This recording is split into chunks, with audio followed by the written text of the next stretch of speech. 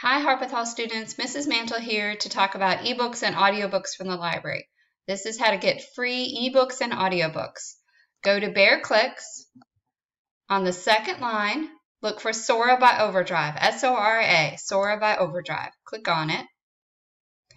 You're going to do the login the first time you use Sora. So find My School is Misbo. This is the green button right here. Green button, My School is Misbo. Use the drop-down menu to select Harpeth Hall School.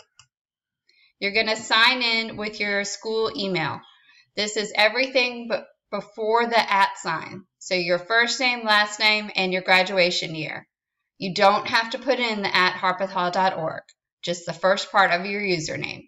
Your same password that you use to log into your laptop, your Gmail, everything with the school. So username and password, click sign in. After you're signed in, you'll see your options. I'm on my home page right here where I can see all of my loans. I can go and explore and look for books, or I can go to my shelf and see all of my options with the books I have borrowed. Let's start off with explore. You can search for a book with a title or an author, or we have collections already set up that you can search through. Everything from humor to mystery to romance. Graphic novels are also available on here. We have some that are pulled out that are just for audiobooks, crafting books, and science. Lots on here, thousands and thousands of ebooks and audiobooks. That's the Explore to find a book. When you're ready to borrow a book, you're going to click on it. You can read a summary of it. Check the format is what you want. This is an ebook. And then look for that blue Borrow button. I'm going to click on Borrow. And now I've borrowed the book and it automatically opens on my laptop in my browser here. I can start scrolling through it and reading it. If I don't want to read it right then, I can go ahead and click close. And I'm back on the main site of Sora. If I log in at another time I want to read my books, I'm going to go to my shelf down here. These are all of the books that I have loaned out.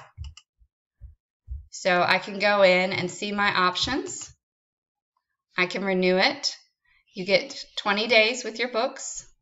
You can return it early if you need to. The nice thing about these digital items is you don't have to return them. They automatically expire off your device after the end of the borrowing time. You can send to a device. You can send to the Kindle or use the Kindle app on the iPad. If you have an audiobook, you can open it on your phone and just listen to it right then. With audiobooks, I recommend that you make sure you've downloaded the entire audiobook before you go for a run outside. Make sure you are connected on Wi-Fi first before you leave the house. You can put books on hold. So Sora functions the same way with the print collection. So you have 1 or 2 copies of each book. So put a book on hold and then you'll get an email and it's automatically checked out to you when it's available. You can also create some lists. I just started my summer reading list. I hope this is helpful. Please reach out with any questions. Go read. Thanks.